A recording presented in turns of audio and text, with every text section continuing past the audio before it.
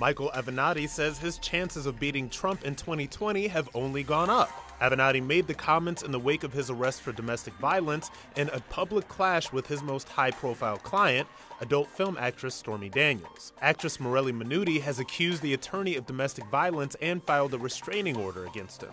The Los Angeles DA office isn't pursuing felony domestic violence charges, but is still reviewing the accusations. Stormy Daniels says Avenatti sued President Trump for defamation on her behalf without her permission and wouldn't tell her how much he raised for her legal defense via a crowdfunding effort he was behind.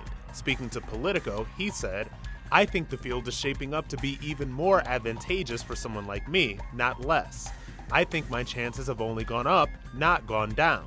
Avenatti clarified his stance in a statement to The Hill, saying, "If the Democrats think they can beat Donald Trump without taking him on directly and aggressively, they are kidding themselves.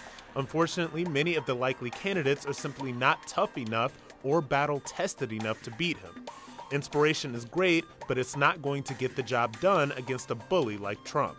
Some Democrats have distanced themselves from Avenatti in the wake of the domestic violence allegations, including the Vermont Democratic Party, which canceled multiple events set to feature Avenatti. He vehemently denies all accusations and maintains he will be vindicated.